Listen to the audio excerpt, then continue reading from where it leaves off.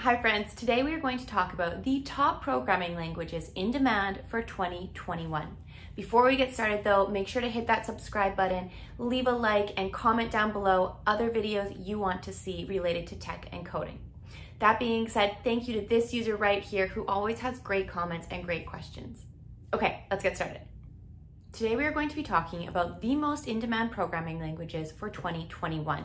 As you know, programming languages and the demand of them fluctuate from year to year. However, I've done a lot of research on this, and as someone who is in the industry, compiled together a list of the top ones for 2021.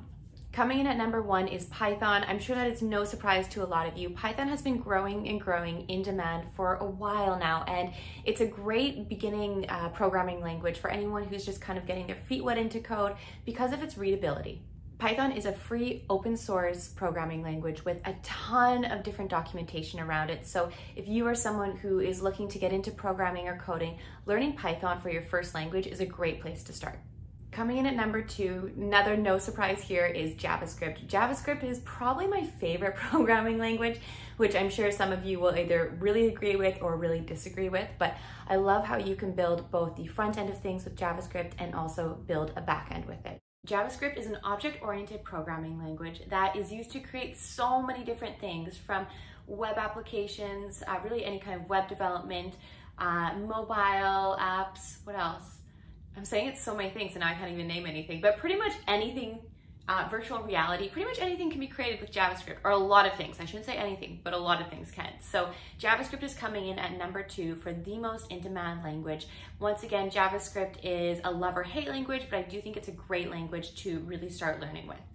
Okay, that brings me to number 3, which is Java. Java is commonly used across so many different companies, so many different, even startups still use Java. It's a very in-demand language. Java has been around for a long time and has been one of the world's most in-demand languages for a long time. Experienced developers with Java skills can gain a lot of money and a very high salary with this skill.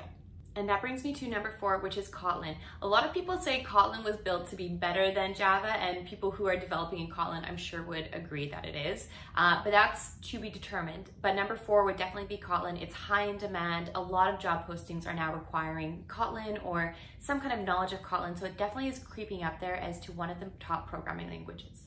Some companies that use Kotlin as their main programming language include Pinterest, Postmates, Coursera, and so many more. Kotlin developers can earn up to a high 6 figures with this skill set. And that brings me to number 5, which is Swift. I have this weird love-hate relationship with Swift personally. Maybe it's because I haven't developed in it for too long yet, but Swift is very popular and still gaining traction. If you go onto a lot of job posting sites, you will see that a lot of them are requiring some kind of knowledge of Swift. So if you are looking to pick up a programming language and really want to especially get into the mobile side of things, Swift is a great way to go. One thing to note with Swift though is it is really a niche market. You are looking, if you are learning Swift, to focus of course solely on building iOS apps for iPhones, Apple Watches, different things like that. So while Swift is very high in demand, you are going to be in a very niche market with that language. Coming in next is C and C++. There are a lot of developers who just skip over completely learning these languages and go straight to something like Python or JavaScript. And then there's a lot of developers who argue the importance of learning C and C++. And these languages have been around for so long and are widely still used. So if you are someone who has kind of an interest in learning this, I still think it has a ton of great value to learn it. A benefit to learning C is that you are learning the fundamentals, the foundations of programming at the lowest level possible, which is something that a lot of developers will not get to do if they don't learn this language. And a benefit for C++ is it allows you to have control at a much higher level than a lot of other programming languages would allow for. Coming in at number 7 is Go. Go was developed in 2014 by Google for the purpose of creating web applications and APIs. Okay, actually, that was a mistake. Go was created in 2007, let's be clear here. And it's a simple language to learn, and it's been gaining a lot of traction recently. Go, also known as Golang, was created to meet the needs of programmers working on very large-scale projects. It's an easy language to pick up, especially if you already have the foundation of another programming language.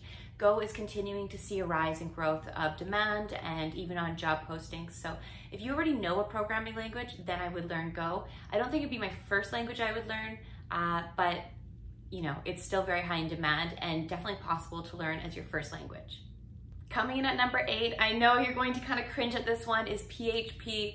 PHP was my first language I worked with at my first job, and I remember starting it and I was like, why am I wasting my time learning this language? PHP sucks. Like, I had such a negative connotation about it before I even jumped into it, but I'm so grateful I actually did learn it because it's not that bad as everyone says, in my opinion. And PHP builds up to 80% of websites on the internet. So although a lot of people kind of cringe at PHP, it is so important to have some of those foundations.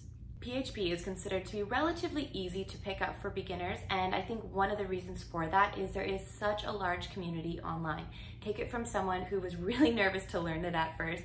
I found there to be such a big community online, so much documentation, so many tutorials, that if you are considering picking up PHP, you definitely will have the support from online. Coming in at number 9 is R. R is essentially just a different version of the S language. Many programmers who pick up R already have a foundation of Python and or JavaScript. It's not impossible for it to be your first language you pick up, but usually developers have some sort of background already in programming.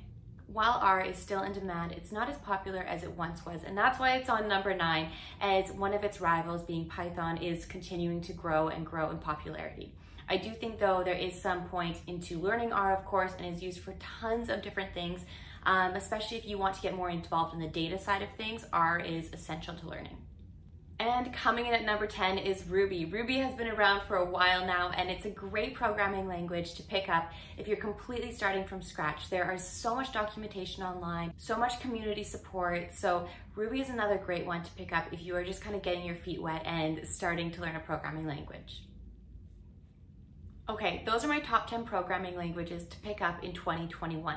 That being said, there are some programming languages that have been around for such a long time that you can kind of niche into an area if you want. A lot of systems are built on really old languages that there aren't as many developers nowadays with those skill sets. So if you're someone who has that, you will get paid more. And then there's the other side of things where you can kind of be the jack of all trades and know a little about a lot of programming languages and be in demand because of that as well. So there is no one path, no right language to learn first. You really need to sit back and kind of figure out, I like to say work backwards as to why are you learning a programming language, and kind of figure out why, the big why, before you pick what language to learn.